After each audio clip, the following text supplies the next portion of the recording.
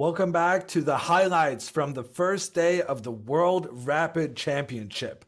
And we're choosing one game that caught our eye in a special way. And for today, there was no doubt about our selection whatsoever. It was a thrilling fourth round game between Anastasia Bodnaruk and Alexandra Goryachkina. And it started out as a Spanish opening where Goryachkina chose to use the Berlin defense, very popular among the top players these days. But Bodnaruk, she just chose to calmly move her pawns forward, controlling the center of the board. And then, early on, she moved her bishop out to point it down towards the black knight and towards the black queen. Now, this is important because this bishop played a key role in what made this game so exciting. Black just continued developing, getting the pawn forward so that you can get your bishop out afterwards. The knight came out, the pawn challenged the bishop.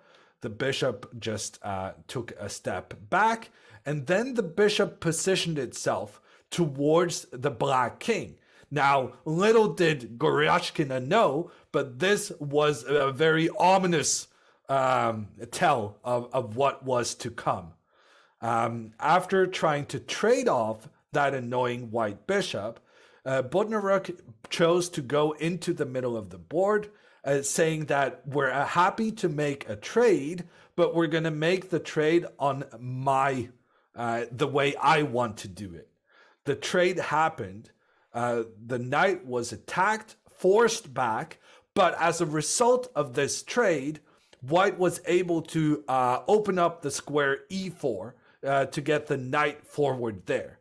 And this is when it all started out, because it seemed as though Goryachkina had everything figured out with one knight protecting the other knight, and now she tried to push away the white bishop so that there was no longer a bishop pointing down towards black's queen. But Bodnaruk, she wasn't having any of it, was she, Irina? Yeah, so this was a moment where Bodnaruk plays a very thematic idea using the fact that she's not castled. Her rook is still on h1, and a rook like that can often be used in the attack if the h-file opens. So she just plays h4, supporting her bishop and basically, provoking black to take it. Now, I think with hindsight, it was probably not a good idea to take that bishop, and black was certainly not forced to take it. They could have played a move like rook e8. Nothing was actually being threatened at the moment, but Goryachkina decided to play the principled pawn takes bishop, and this decision was very dangerous. It led to the opening of the h-file. Now the queen wants to come out to h5, and actually if the knight takes the knight on e4, we are just going to bring in our queen. We're not even going to recapture.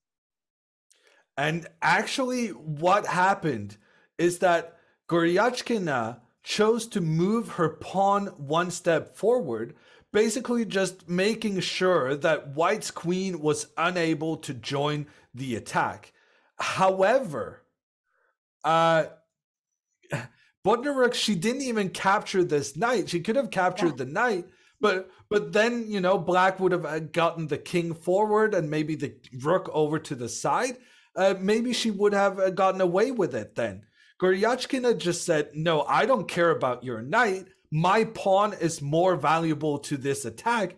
And she just moved her queen forward to let the queen join the attacking forces. Yeah, this was really a stunning decision, actually, because she just had a chance to win back the knight with, seemingly the same features of the attack. I mean, the open h-file, the knight on e4, and the queen coming in. She chose not to do it as if the knight was just completely unimportant. And she managed to make it work anyway. The knight moved away, but even though she tried to block the rook on the h-file, she wasn't successful in that, because the rook just captured the knight anyway. And if black were to capture back, the queen would come up, and it would actually be a devastating attack. Despite black being a rook up, there's no defense to just white getting the king up and then the rook over to the other side, having the queen and rook working together to give a checkmate. Instead, Goryachkina, she tried to basically just make it as complicated as possible. Yeah, she played f5, trying to link up her pieces with the king side. Unfortunately, though, she's not actually up material here. And with this move, rook h6, just a simple rook move, white escapes with the rook. The knight is untouchable because there's too many threats to the black king. Black's gotta protect that g6 pawn. And then white was having this nice attacking position without having actually sacrificed any material for it. But I wouldn't say it was over just yet, because the king managed to come out protecting the pawn. And even though, Goryachkina has something going on here, it's actually equal material. So if she doesn't kind of continue her attack, she's not going she's not going to win just by doing nothing. She doesn't even have a material advantage. So she decided to just get more pieces into the attack, and she castled. And she just said, let's get more pieces over to the right side of the board and just keep hammering at this black king. And you got a chance to get that pun in today. The hammering, yeah, that's good. I caught that. It seemed to be like she was just determined not to move this knight from e4. And it's kind of a beautiful thing when a piece stays on the board on a square when it's actually getting attacked and it just refuses to move. And white is proceeding to involve all of their pieces in the attack. Yeah, because here the next rook came as well, and the white knight was intending to move forward into the heart of black's position. Goryachkina felt forced to make the trade of rooks, but now in addition to facing all the other threats, there's a pawn almost becoming a new queen. Now, actually, I wasn't sure about this decision because when the king retreated to the corner, we could see that the black queen was actually ready to start capturing white pawns. But Bodnaruk, she just realized that, yes, I can lose a pawn in the middle. I can even lose a pawn close to my own king. I can just give away those guys because I'm just completely focused on the other side of the board with white's queen infiltrating, trying to eliminate that very important pawn, being one of the last guardians of black's king. Yeah, that knight on g5 is such a lovely piece, the way he controls those squares around the king, not allowing the queen to come back to the defense. And really, this game is won by that beautiful knight. And of course, the queen entering the attack. And Goryachkina, she actually took a third pawn in a row with the bishop coming to capture the white pawn. She's one move away from saving herself. If black was able to move the bishop back next move, that bishop would both attack towards the white king, but maybe even more importantly, try to trade away some of these white attacking pieces. But it wasn't meant to be. The queen came in just in time to threaten a knight coming in for the final checkmating blow.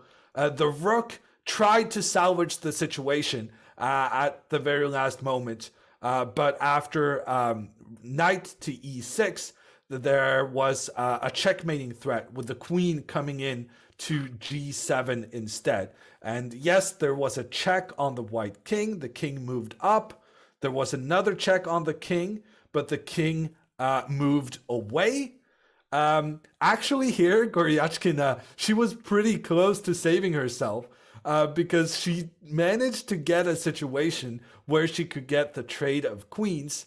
The problem is that instead of trading queens, Bodnaruk, she took the rook while simultaneously also protecting her queen. It's like everything worked for her in this game. And this caused a resignation from Goryachkina, who realized that if she were to capture back this knight, the queen would come in with a check, forcing the black queen to block.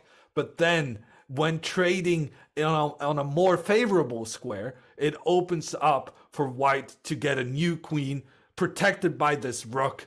And yeah, it was just an amazing game to witness. Yeah, no, I loved it. And it's always so nice when we see some upsets. We, Goryachkina is the top seed in the women's section, rated over 2,600, and she was playing really confidently up to that point. But the day ended with a bang for Anastasia Bodnaruk, and hopefully you guys will remember her name.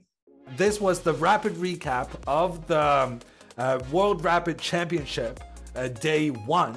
And this recap will be found on the Chess.com YouTube channel, which you all should subscribe to for content like this and similar.